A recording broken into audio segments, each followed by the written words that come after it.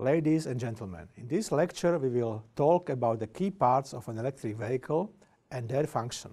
We will then look into how all they operate together to create one of the most advanced vehicles on the planet. In this figure you can see the key parts of an electric car. First, we have a charging port with the connector and cable. We have the high voltage traction battery and the low voltage auxiliary battery. We have an electric motor and a transmission system which are used for propulsion. And finally, there are several power electronic converters that are used for battery charging, for driving the motors, and for regenerative braking. The schematic shows how the different components are connected to each other in the electric car. To explain what is inside an electric car, let us follow the power flow direction and take a look at an electric car by identifying the key components. The first part we look at is the charging port with charging connector and cable. The charging port, together with the connector and cable, allows the electric car to connect to an external power supply in order to charge the traction battery pack. The charging port is often referred to as a vehicle inlet. If the car is charged with power from the conventional electricity grid, it requires an onboard charger, which is a power electronic converter. A power electronic converter is made of high-power semiconductor devices which act as high-speed switches. Different switching states after the input voltage and current through the use of capacitive and inductive elements. The result is an output voltage and current which has a different magnitude and waveform compared to the input. The onboard charger converts the incoming alternating current or AC power supplied via the charge port to direct current or DC power for charging the traction battery. The onboard charger is like a phone charger but can handle much higher voltages and powers. Next is high voltage traction battery, which is the heart of any electric vehicle. Generally, the battery is located at the bottom of the car, but this can vary depending on the manufacturer. The role of the battery is to store energy for the propulsion of the vehicle.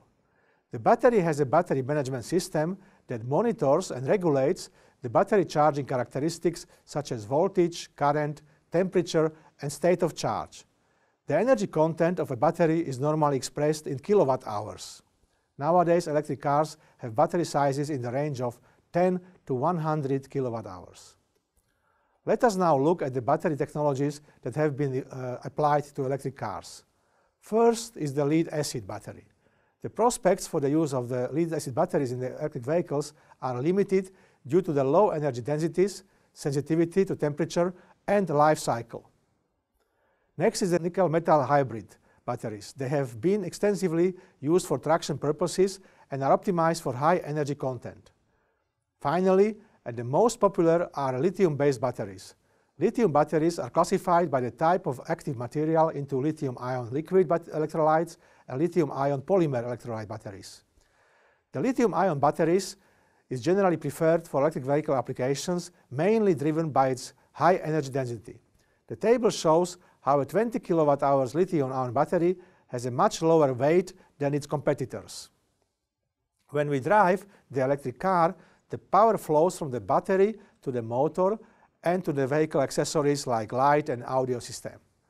To regulate the power between these devices, it is necessary to use a power electronic converter.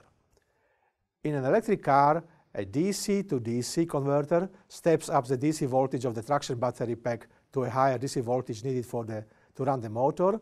A secondary DC to DC converter, not shown in the diagram, is used to step down the voltage of the traction battery pack to charge the lower voltage auxiliary battery.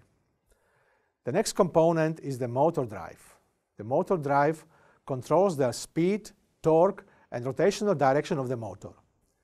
Depending on the motor drive is a DC or to AC inverter or a DC to DC converter that is used to control the power flow between the battery and the motor. Unlike the power converters we have seen earlier, the motor drive is a bidirectional converter capable of delivering power to the motor for propulsion, but to remove it out of the motor for regenerative braking. We will now look at the electric motor, which together with the batteries are the two vital parts of an electric vehicle. The electric motor is responsible for converting electrical energy to mechanical energy for driving the wheels via the transmission. Normally, a single-gear transmission with differential is used as opposed to variable gears found in combustion engine vehicles. This is why electric cars are automatic gear cars by default. This is due to the unique nature of electric motor to deliver close to full torque at all speeds. Further, the same electric motor can be used both as a motor and as a generator during driving and regenerative braking respectively. 4 types of electric machines have been used in both plug-in hybrid electric vehicles and battery electric vehicles to date, namely brushed DC motor, induction motor, permanent magnet motor, and switched reluctance motor. It can generally be concluded that induction motors and permanent magnet motors are the most popular when considering various parameters such as control, efficiency, power density, reliability, and cost. Finally, the last 2 key parts of an electric car are the auxiliary battery and power electronic controller.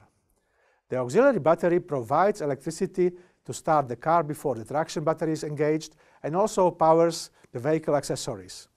The auxiliary battery is usually 12 volt for current vehicles, but may be increased to 48 volt for future vehicles. On the other hand, the power electronic controller directly controls the different power converters and hence indirectly the operation of the battery, motors, and the vehicle. It uses the driver, accelerator, and brake pedals to control the power flow and select the operating mode between the driving and regenerative braking. It controls the onboard charger and the battery charging together with the battery management system. Now that we know the different parts of electric vehicle, let's have a look at how does the electric vehicle based on electrical power flow. This figure shows the typical electrical layout of the components in an electric car as seen earlier. Let us analyze it step by step. The power is delivered from the AC grid to charge the battery via the onboard AC to DC rectifier and DC to DC battery converter.